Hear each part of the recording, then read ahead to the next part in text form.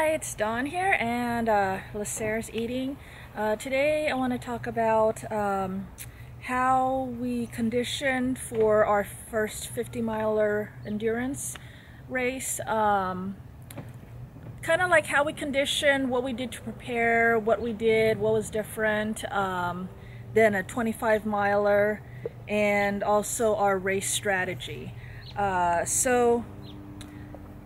I always train with a heart rate monitor. This is a Garmin Fenix 5X. It is hooked up with an equine heart rate monitor on Lasair. Ever since I started riding him, I have been using this for the last 11 years. I've been using this setup just with different watches. I started off with, I think, not a Polar, the other one. There's three main brands for equine heart rate monitors. There's the Garmin that'll do it, the Polar, and there's one more and I can't remember, and that's probably the other one that I use, but I used this so long ago. That's the one that it has a watch, it's very basic, it's just for heart rate, and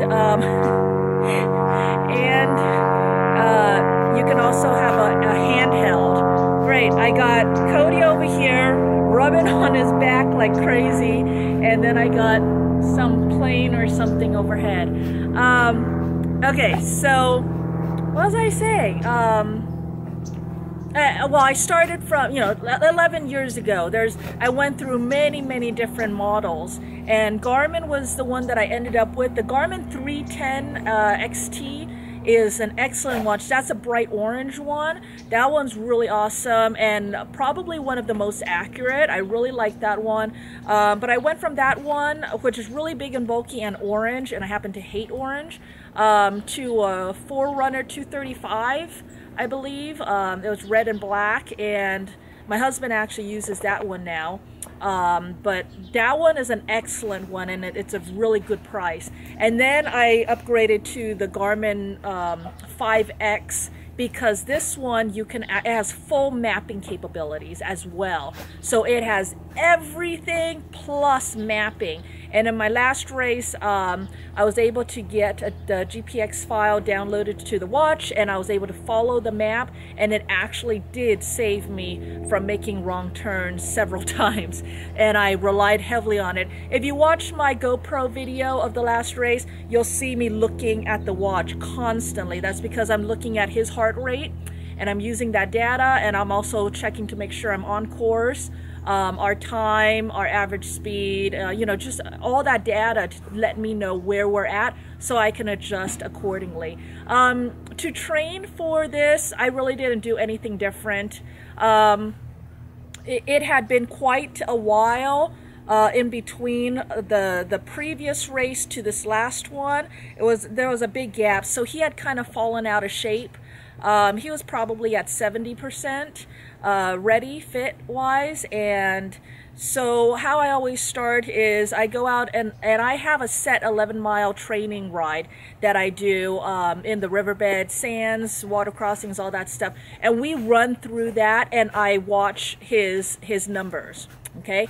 And then from there I can gauge, okay, how much more do we need to train to get you into top shape? What I'm looking for is that we can run a lot, and then as soon as we stop, he is down to 50 or 55 beats per minute within 5 minutes of stopping.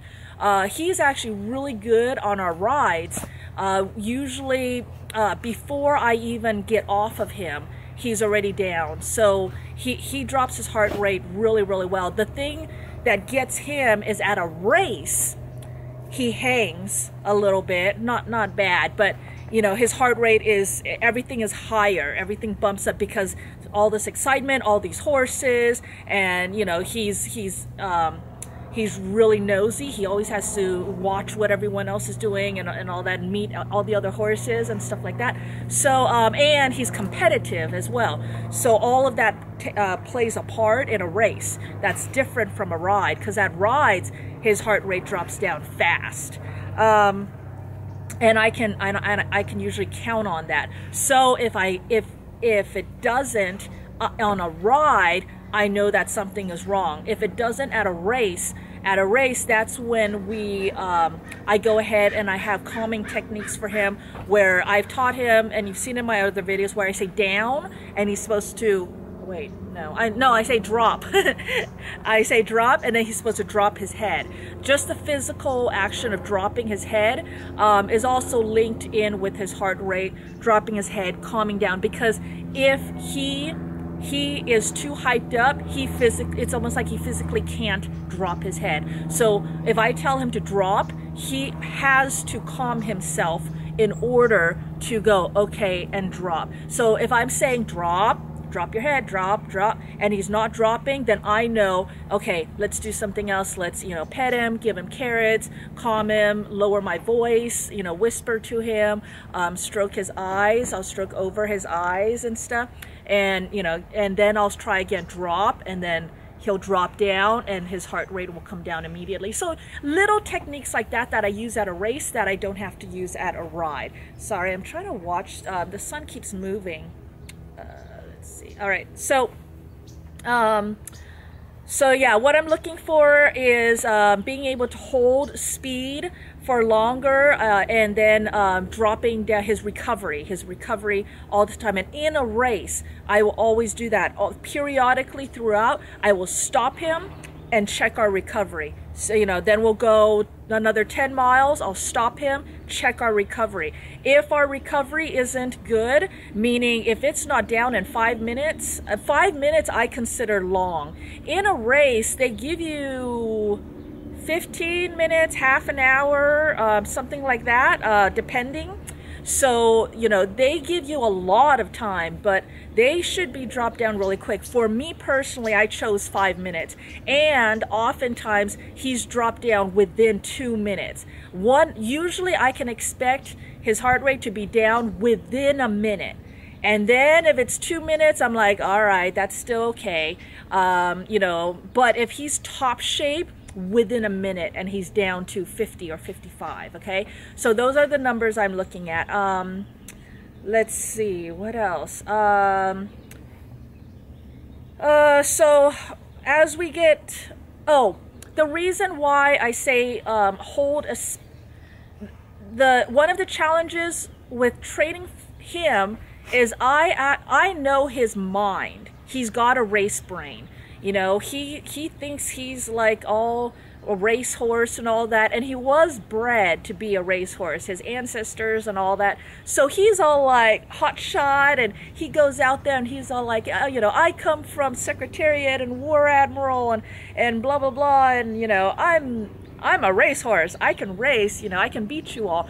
So it's hard to change the mind of anybody, a human, a dog, a horse, their personality and all that.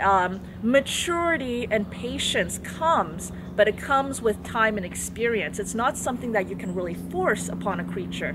So I know his brain. I know that he has to go fast and all that. So my job is to train his body to match his brain, and make it so that we are able to do that without him crashing and burning. Because it actually took me a long time to finally take the leap and try a 50. Mostly because, I'm lazy. And then the other thing is, I always go, okay, what's the worst case scenario? The worst case scenario is that he dies. The worst case scenario, and my biggest nightmare, is that I will wake up the next morning come out of my trailer, look at his pen, and he's laying there stone cold dead. That is the worst case scenario, and that's my biggest fear, and that drives everything that I do to not avoid that at all costs, right? So that's why we haven't done a 50. So when we were going to do this 50, I wanted to make sure that we were well within a good safety zone. He's not good about eating and drinking. He doesn't take care of himself. He's got race brain. He's got big muscles. He's a big guy.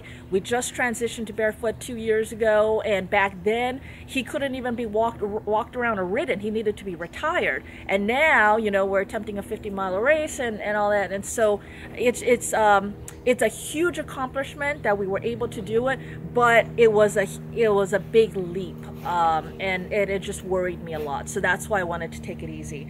How I approach training is with the heart rate monitor. The reason why the heart rate monitor is so valuable to me is because it allows me to custom tailor his workout, and I use it on other horses I ride if I'm training or conditioning other horses. Absolutely, because every horse is different.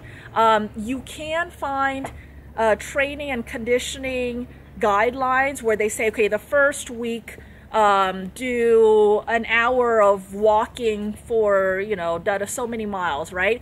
X, Y, and Z, X, Y, and Z. The first week do this, second week, third week, blah, blah, blah.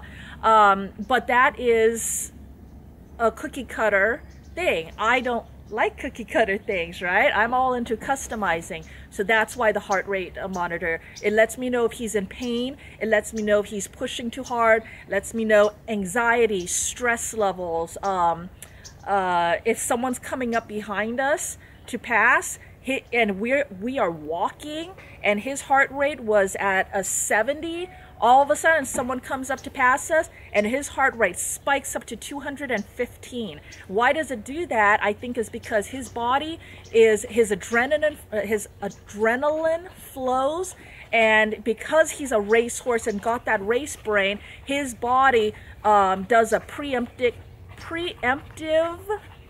strike and super loads his system with oxygen in preparation for a turbo boost and a run out of there. So in that moment, in those moments, his heart rate is 215. I can ride that wave, but in this race I was like, no, we're not going to ride that wave because this is an inaccurate heart rate reading. He is supercharging his body and I don't know what the proper terms are, but you know, super oxygenating his cells in preparation for this, and at 215 I can't monitor it. Plus I want him to learn that it's not when he is supercharged and ready to go and turbo boost and that's not when he's going to be able to get to run. If he wants to run, he has to be calm, heart rate low, and race brain off. If he meets those criteria, I will let him run all day long, and that is what he wants. So that is how we're going to meet in a middle ground. Those are my rules that I've set for him, and his rules is he doesn't want to be a walking horse. He doesn't want to go slow. He doesn't want to turtle any rides. I'm like, okay, you don't want to do that? Well, I don't want you to die. So these are my rules, and so that's how we're meeting in the middle. But yeah, you know, it's very interesting to watch on the heart rate monitor, that kind of stuff. What was I saying? Okay, I'm jumping around all over the place. I'm sorry, but that's how my brain works. Kind of like impossible. Anyways, what the heart rate monitor basically gives me is like a tachometer on Lasair. On your motorcycle or your car or your truck, you look at the different tachometers and they have different numbers. On a sport bike, the tachometer is going to be greatly different than on my Ford 350 dually truck, right? And the power bands are different and all that. You know, the truck doesn't have the top speed of my R1, but it has a whole much more, you know, torque and horsepower and stuff on the low, and it's just all of those differences. That's how like the different horses are, like a Arabian or your quarter horses or your thoroughbred or your draft horses. You know, think of the tachometers on, you know, all your different cars, the Prius, the Ford dually, and then let's say I don't know, let's say a Viper or a Corvette, something like that, or a Mustang, you know, something like that. If you start thinking in terms of that, that might help. But anyways, imagine a tachometer, right? You have the, you know, 1,000 all the way up to, let's say, 5,000 RPMs. That's your working RPMs. let me back up. Let's look at the tachometer, typical, let's say an average tachometer in a car, because that's what everyone can maybe relate to the best. Then usually 6,000 to 7,000 RPMs. You're getting into like an orange zone. Some tachs will actually mark it as orange, some don't, some whatever. Okay, so and then your red zone. We know the red line. Okay, so that's the important one. Different horses are going to have different red lines, but you never want to go into red line. Scratch that. Never say never.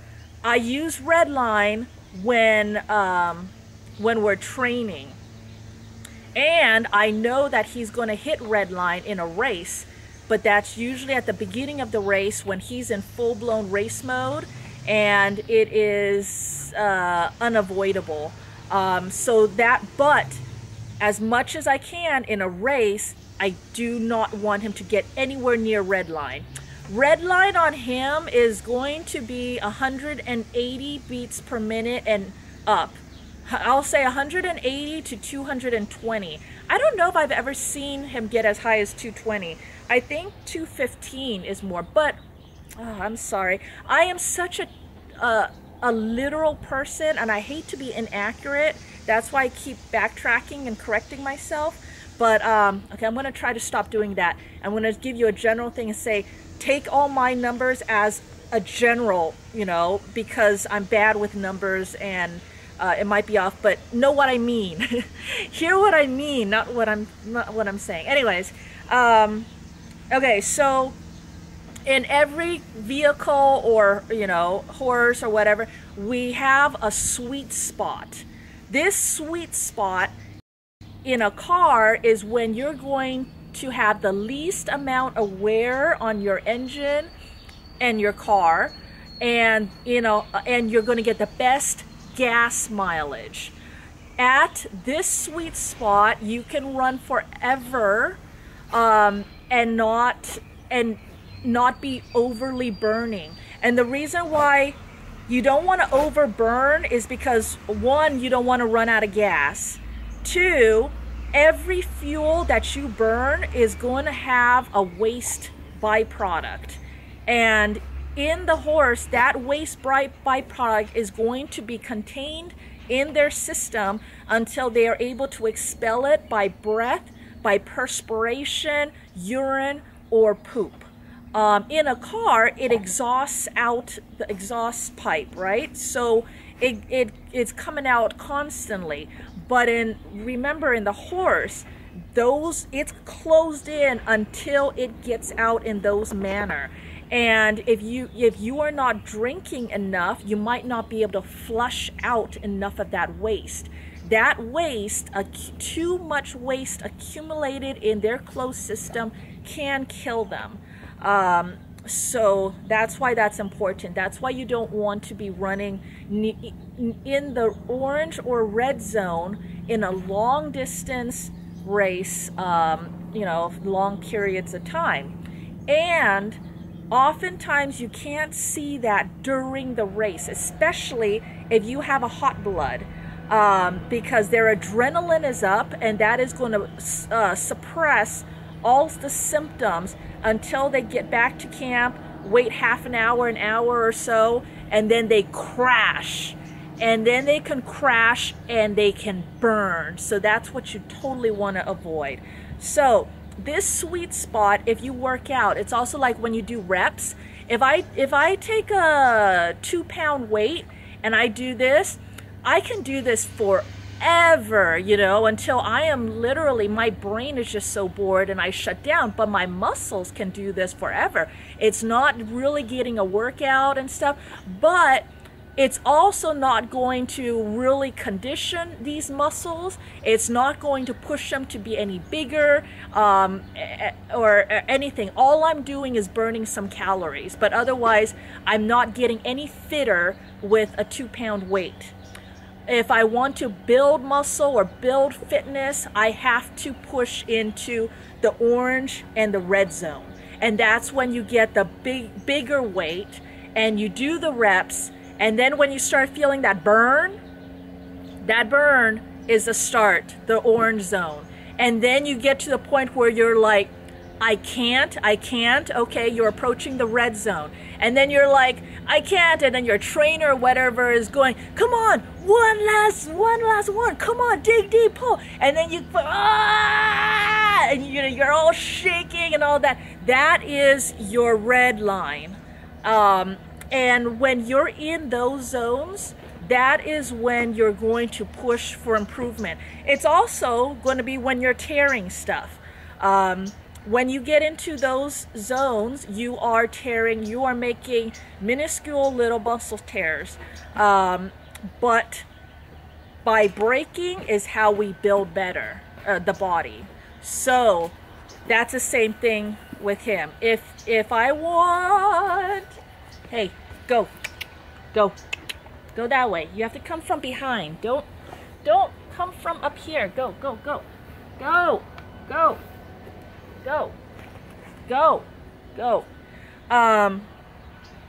So in training, in a normal ride, if I'm training him and I'm conditioning him, yeah, we will push into the red zone, controlled wise, right? Because minuscule little muscle tears are good.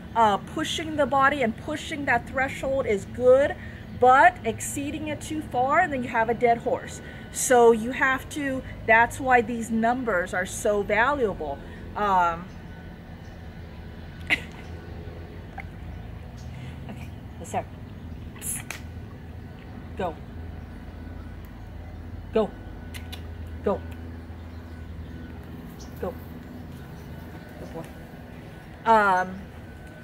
Okay, so thinking of it as a tachometer might be helpful.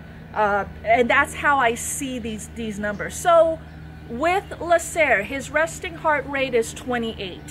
And then his resting heart rate when we are, when we're doing stuff is probably 40, up to 40. Anything up to 40, he's still resting. And then his resting heart rate when we're out and about and, you know, running and stuff is usually around 50. And then his starting working heart rate is in 70s. And so from 70 to 130 beats per minute, I would call that his sweet spot. That is where he's not really going to be burning much, and he's at his most efficient, and he's, oh, that is slimy, so nasty. He's not, you know, he's not burning much, he's not, which means he's not making a lot of waste byproduct lactic acid stuff in his system. He can hold that for a long period of time. And then anything, what did I go up to? 130. 130 to 150 is not the sweet spot, but it's between the sweet spot and the orange zone. 160 to 170, orange zone. 170 to 220, red zone. Or 180 to 220 is red zone, something like that, okay? So in training, I watch it, I look at these numbers, and I interpret it, and I apply it to him. I want to push him, but also in a controlled manner. In a race, I stay in his sweet zone, and that's it. He will hit red line on his own at the beginning, and when horses try to pass him and stuff like that, he hits red line, but that's also a fake red line. His system is pre-oxygenating, but it's not, you know, since we're not using that. I do wonder what would happen if we used that pre-oxygenated state. But I'm not going to test that theory out on a race, right? All right, so strategy for the race. I knew that I would need to get his mind, and the only way to get his mind is to let him run. Don't fight him. I did have to, rein him in a lot, but I'm gonna try my best to not be a jerk to everyone else, and also let him get what he wants, because fighting is going to burn. That burns a lot more in me and him than is necessary. Let him run a little bit, and then he'll be calmer, and then I can control him better and all that. So the first 25 miles of the race, we pretty much ran and trotted, and I just made sure to keep him out of red line and orange as much as possible, and to stay in the sweet spot. Then the second loop of the race, the second 25 miles, I pulled it in tremendously. And at first I was like, okay, we will not ever exceed 160 beats per minute. As soon as he hits 160, we're going to walk until he is back down to 80. And then at 80 for a little while, then we can go ahead and pick up a trot and until 160. Now, at one point, it seemed like when I would let him pick up more speed, he was immediately jumping to 160. So if it was easy for him, he'd be able to hang out in the sweet zone for a long time before hitting into 160 orange zone. But he wasn't. He was hitting right into 160 right away. So then I was like, okay, you know what? Let's make that even tighter. We're not going to exceed 150, and we're going to walk until you drop to 70. And so that was what dictated our pace. And then the other thing that ended up dictating our pace was my knees. My knees was giving out on me, and that's because of the time in the saddle was killing my knees.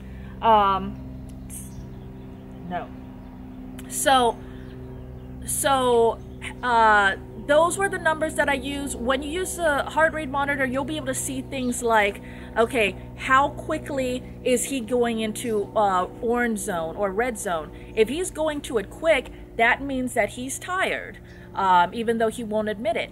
If he's able to hold the sweet spot for extended periods, and that's good. So there's also this thing where they need to shift up a gear.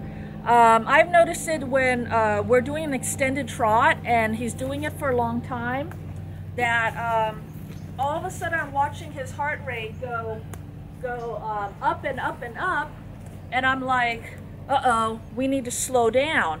But then he chooses to kick into a canter, and then as soon as he does that, his heart rate drops down to 120.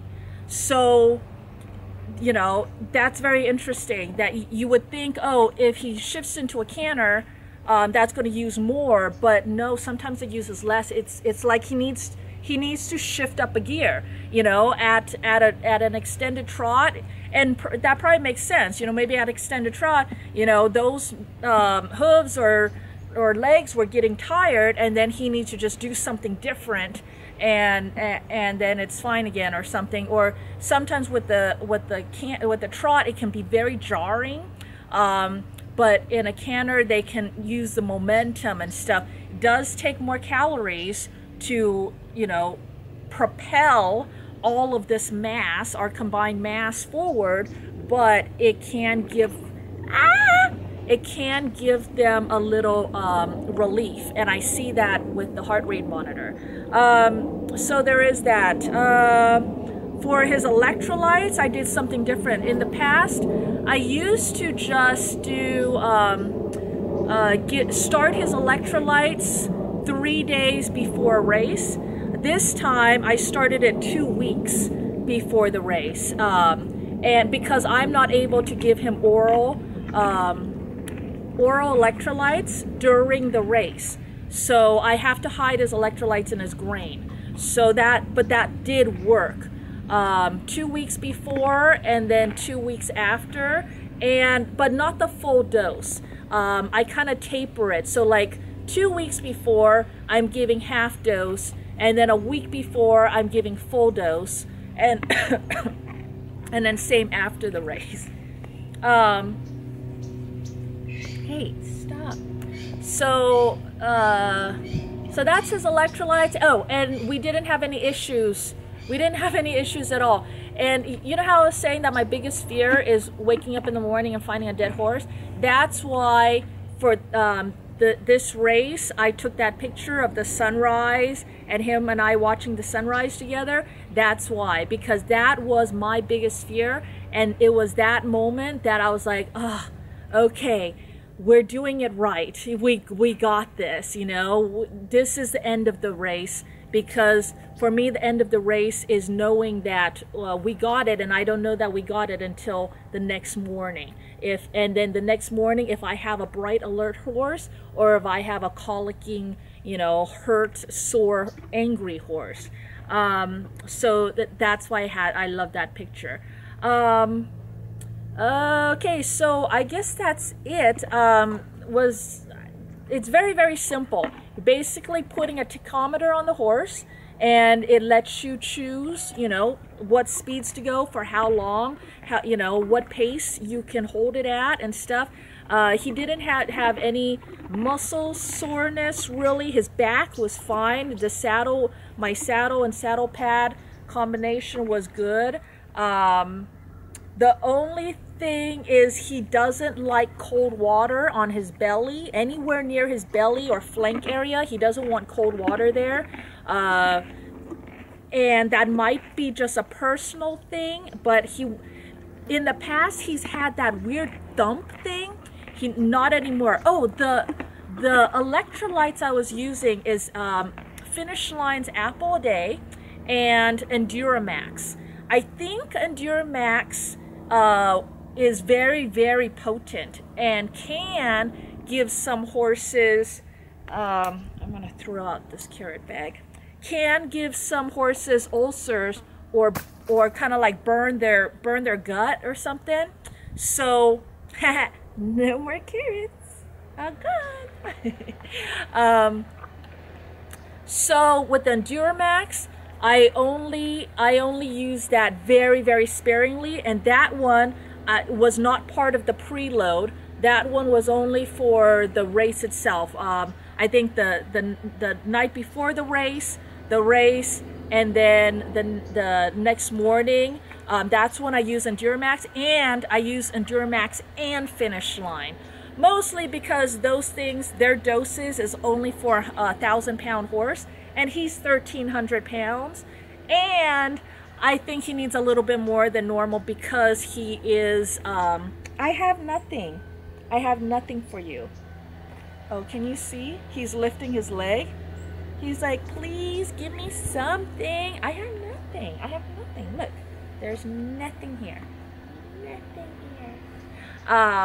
So, and I was worried about doubling it up and stuff, but I know that he'll burn it, and he was burning it. We had no symptoms of overloading electrolytes. We had no symptoms of that, and we had no symptoms of being in deficit of electrolytes. So it actually worked out great. I want to experiment with lesser amounts and stuff, because I do worry about overloading as well. But I know that at least we are in some kind of a safe zone with this protocol for him. So anyways, that's it. Oh, after race, we do rest for 2 weeks. I did a quick little 7-mile romp through town doing a scavenger hunt, you know, fun ride with friends. That was good. That was a week, okay, 1 week after the 50-mile race. So that was good to see where we were at, both of us, in the healing. Neither one of us are sore anymore, but we both still fatigue a lot quicker than usual, and that's because we are still in recovery. So 1 week after a race, we're still in recovery, so he gets at least 2 weeks to recover, at least, before any difficult work. So 2 weeks before and 2 weeks after a race, It's pretty much no riding really, or really light stuff. No hard training. And remember, horses do hold their fitness a lot better than we do.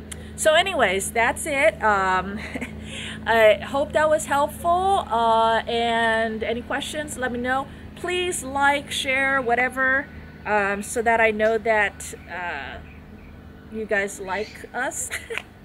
And be safe riding, and I'll talk to y'all later. Bye. Okay, say bye. Look at the camera. Say bye. I gotta teach you to say bye. Say bye.